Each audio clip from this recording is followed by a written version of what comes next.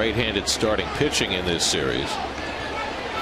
That's a high fly ball deep left field. Forget it. That is long gone off the bat of Scott Hairston, off the facing of the second deck. A huge home run for Hairston. A 2-run shot. For Scott Hairston is 9th of the year, and it cuts the Cincinnati lead to 6-3. Boy, those 2 runs in the top of the 7th, how huge are they now?